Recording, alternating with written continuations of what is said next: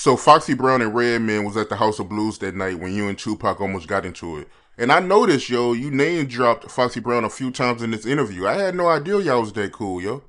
So me and Foxy Brown, we became close with each other, like passing each other, and we became intimate friends, right? So in LA, at the House of Blues, I'm with Def Squad. We rock the house, bring it down. Yo, the rafters is done. After the show, this is the around the time when she was going with Kurupt. I don't know if they was married or not. So after the show, because I've seen her in Brooklyn too, and sometimes, and I was dealing with her. I was trying to, date her, be a boyfriend, girlfriend. And then Wendy Williams on the radio was like celebrity sightings. They seen us coming out of a hotel. And then Eric Sermon was like, yo, she got you, Keith. Wendy got you. They talk about you and Foxy. I was like, all right, boss, I don't care. It's cool. I want to be spotted. But after the show, like, we rocked hardcore, went into the hotel, and she gave me hardcore head. You know what I'm saying? Hardcore head. And I ate up, but I never her. And then she was with Kurupt at that time. So we was coming out of the hotel after she gave me head, sat me in the chair, gave me head. So I was coming out of the hotel, the Le Montrion, and we was going, the Kurupt was coming, and he was coming. He was coming, and I said she was coming out the hotel, the elevator, and we was walking and walking. And I said, oh, I see what you trying to do. You trying to pin, it was the East Coast, West Coast going on.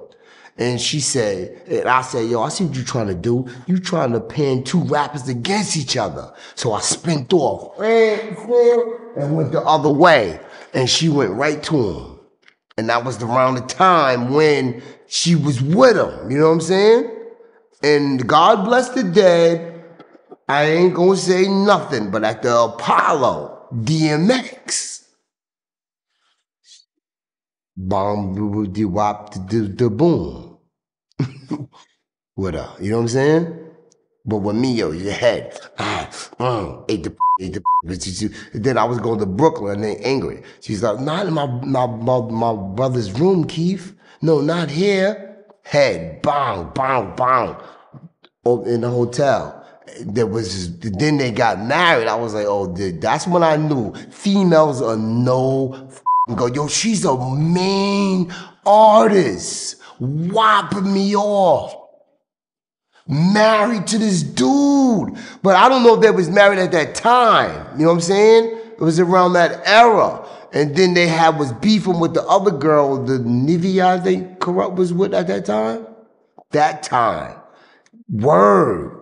Yo, can you imagine your wife, a rapper, whopping off a nigga and then walking? Well, she was trying to use me? It could have been guns popping that night. In there. In that lobby. Because I used to do the raises with the mouth. I had the raises all the time. So they would have had me somewhere in LA locked up. Slicing over some kitty cat with her. You know what I'm saying? Foul, wow moment. Word is bond. I kid you not. I kid you not. Whip wop galore. And he was loving her.